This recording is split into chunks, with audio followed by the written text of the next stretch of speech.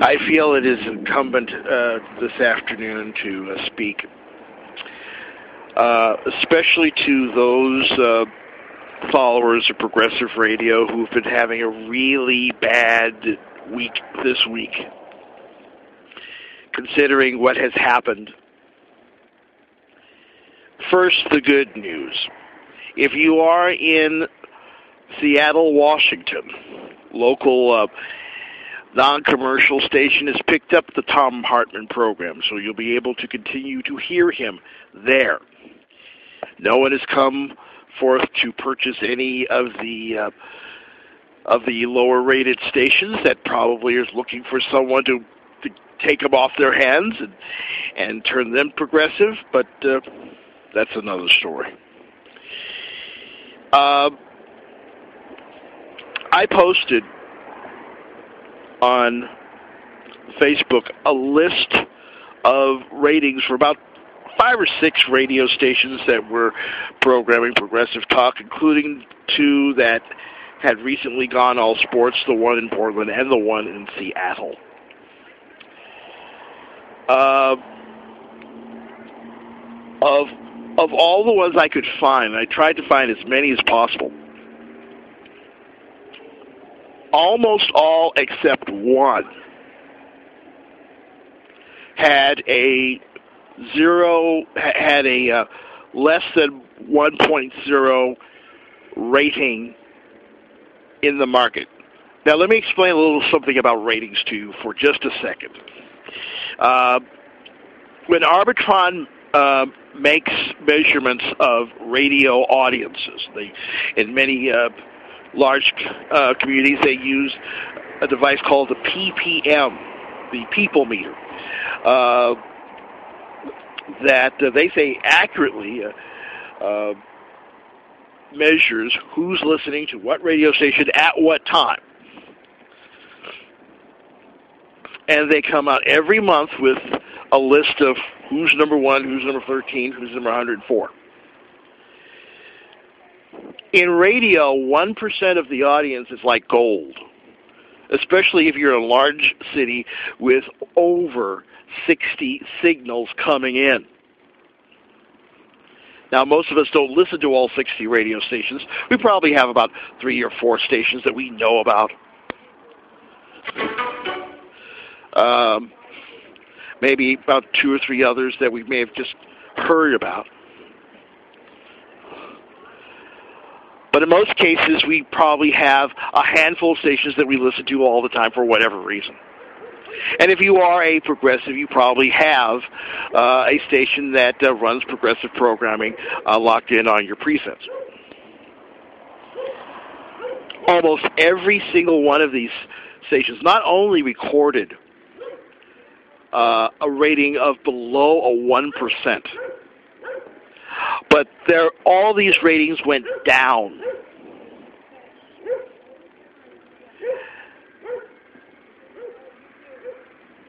In some cases, the progressive station was the lowest rated station on that list. And in some places, such as in New York, the progressive radio station did not even show. Now, what you can do is you can go to allaccess.com. You can put together a little sample profile. It's free to join. And then when you get in there, click Arbitron ratings and just find your city and find what station that you listen to and see where they are in terms of ratings. For instance, in Los Angeles, KTLK had a rating of 0.7. Last month it had a rating of 0.9, so it went down. The number 1 radio station, talk station in Los Angeles, and probably the number 1 talk radio station in America, KFI, was doing a 4.9, 5.1, something along those lines. So you have 5.1 on one, and on the other, 0.7. Usually when that happens, your format changes. Unless, of course, there's nothing else to put on there. Those are the cold, hard facts of radio. Now, why did your station go all sports? Earlier last year, CBS decided to get into the sports radio network business. Disney already had ESPN Radio. NBC has sort of like a skeleton all sports radio network. CBS decided to go all out, and as a bonus to any station that picks up that network, they get Jim Rome. That's kind of like, I just started a new talk radio network, and I just said, oh, and by the way, Rush Limbaugh's coming over. People would be switching in 15 seconds. And sports does better in most markets than progressive talk. That is the problem. We don't really support these stations. We don't write to them and say what a good job they're doing until the announcement comes. So CBS radio network starts out with 57 stations, including the Seattle network, the Seattle affiliate for all the progressive radio stations. There is no conspiracy. Tom Hartman made a statement about what happened to KPOJ. It's, well, Bain/Clear Channel, you had to bring in the Bain thing. So let me see. Clear Channel owns the station that was one of the original affiliates of Air America. Rode that horse to really good ratings. So the ratings were slipping, and they continued to do whatever they were doing. They kept Tom Hartman on the air while he was doing a 3-hour show for Air America after Al Franken leaves. They keep him on for an hour local. And then when Tom Hartman decides to move to noon, Portland time, instead of running Randy Rhodes, which was a Clear Channel / Premier Radio Network property, live, they run Tom Hartman live because he's the local guy. He's a local boy. Tom, there's no conspiracy. Now you're back on the air on KBCS. Congratulations. You set it up so a non-commercial station can pick you up. But there's no conspiracy. But there was one station in that list that I've noticed. The call enters are WXXM in Madison, Wisconsin. But if you're in Madison, you just simply know it as the Mike 93.1 or Mike 92.1. Or just the mic. And they run pretty much the same progressive format as a lot of progressive stations. Sounds almost the same, except for one thing. And I know that Michigan's going through a lot of stuff, and there are a lot of progressives in that area, but then again, so are there progressives in Los Angeles, and so are there progressives in Portland and Seattle and San Francisco, where progressive radio is either doing lousy or not on at all anymore. In November of last year, they scored a 2.1 rating, which was pretty damn high for any AM station, let alone a talk station, let alone a progressive radio station. That would make them the highest rated progressive station in the country. And they were running the election then. So the election's over. The only thing we're worried about now is the fiscal cliff. the Mike's ratings went from a 2.1 in November to a 3.3 in December. A full percentage point jump up.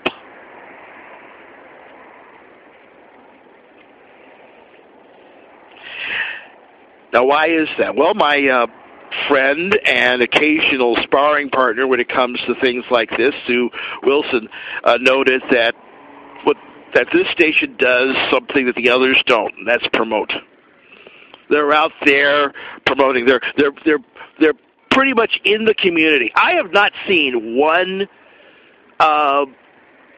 banner, one bumper sticker, one T-shirt from KTLK. They actually ran a promo, talking about all the all the things that radio stations are doing, mostly their own radio stations across the hall, like KISS FM. There's one radio station that has this big, huge SUV, T-shirts all over the place. How many T-shirts do you send out? That's what the promo said. Well, here's the answer, dude. Enough T-shirts to get yourself a 0.1 rating. No, a 1.0 rating. I'm sorry, a 1.0 rating. You need to be out in the community. You need to be visible. You need to cram your radio stations down people's throats. I hate to put it that way, but that's what you need to do. And the mic does that. Ergo, a 3.3 rating, while everybody else is suffering with a 0.7, 0.4, 0.2. We're not even being listed on the rating sheets. There is no conspiracy except a conspiracy of stupidity.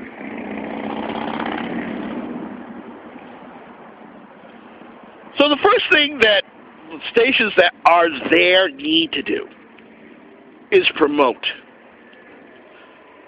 Spend money on billboards. Good God. Clear Channel owns half the billboards in this town. They can spare about 4 or 5 well-done billboards for K-Talk. And yes, that means bumper stickers and T-shirts and being out there, live remotes. It means doing that. It's basically letting people know there's a station out there. Even if you have to do giveaways, real giveaways. I'm not talking about, here's 2 tickets to see some some violin concerto on the campus of Cerritos College. I'm talking about cash. I'm talking about maybe a trip to Hawaii or something like that. What's wrong with that if you're a progressive? In fact, I tie it over to I tie any promotion to the fiscal cliff. Be creative, folks. So that's for the people who already have the stations. Now, for the rest of us, we need to get progressives who have money to actually purchase radio stations. Carl Frisch's bullfight strategies started a couple of years ago. And one of the things that made me so excited about bullfight strategies was they were going to go out, they were going to buy radio stations. That's right, they were going to buy radio stations across the country, in big markets and small markets. To this date, it's the 5th of January, to this date, Bullfight Strategies in 2 years has yet to file one notice with the FCC that they're buying a radio station. Not one. All Bullfight Strategy is doing is providing Carl Frisch with a paycheck. That's all they're doing. They're useless to me. Where are all these progressives with a lot of money? Where are all these actors? And where are all these entertainers? Where's Hollywood, for God's sake? Patrick Dempsey wants to buy a coffee chain that no one goes to anymore. Fine, great. You're saving jobs. How about putting some money into, say, a broadcasting investment? Where's Rob Reiner? Where's Ben Affleck? Where's Robin Williams? Where are all these Hollywood people with tons of money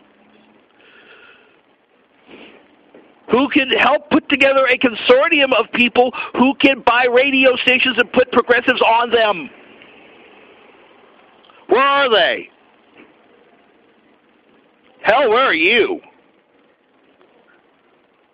When's the last time you actually sat down and wrote an email or even a tweet that said, "Hey, we really appreciate what you're doing for our community, and we got your back"?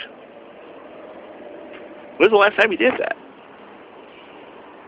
No, everyone waits until the cancellation notices come out. This has been really frustrating for me for the last couple of years, having to deal with not only the stupidity of the right, but also the stupidity of the left. And thinking that all we have to do is get the FCC to lean on stations for equal time.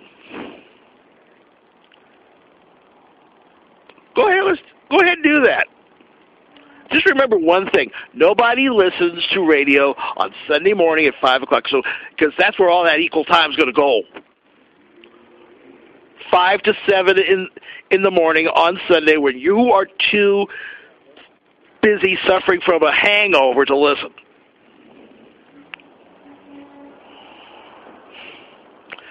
Look, I wish I were better at doing this. I wish I was better at trying to convey an idea.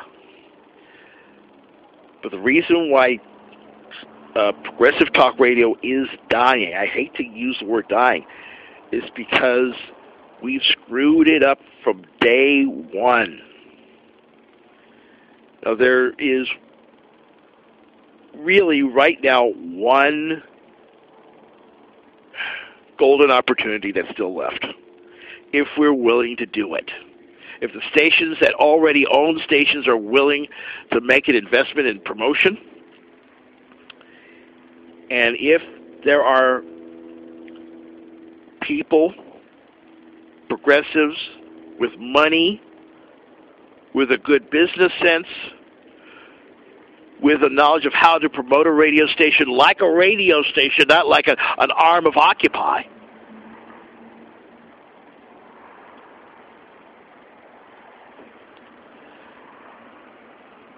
if you have the wherewithal to do it, set up something. Be ready to jump. Because you're going to see some progressive radio stations go out of business in the next 24 months.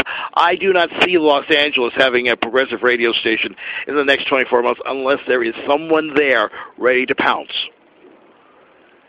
I don't see that in New York unless there's somebody there ready to pounce. I don't see that in San Francisco. I don't see that in Phoenix. And good God, there's not one progressive radio station in Dallas or Houston or anywhere in Texas or Louisiana or most of the South. The opportunities are rife. We need someone to do something about it. I can't. I don't have money. If I did, I would. But I don't. It's up to you guys. It's up to you guys to support the ones that are still here. And I'm not talking about wait till the notices come. The notices have come. You just haven't heard the official announcement yet. The time to save the radio station is now, not after you hear it in the newspaper. See it in the newspaper, not after you see it on the Internet. The time to save the station is now. The time to support the station is now. The time to support their advertisers is now. The time to tell advertisers, I will buy more of your product if you do this, is now. And the time to buy progressive radio stations is now. Because we will not have another chance in another month. It's up to you. Now, what you going to do about it? Later.